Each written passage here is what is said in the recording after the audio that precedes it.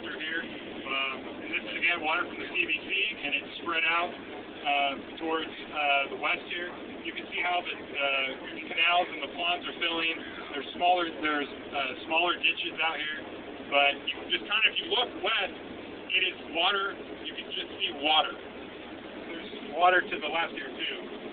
Again, more water bank ponds. Water bank has a lot of water out there. It's going to be a lot of fun to see it. Consider yourselves lucky. It's rare that this facility is in operation. Usually at this capacity, every maybe 5 to 10 years. So that we have this much water on here. So you picked a good year to go on the tour.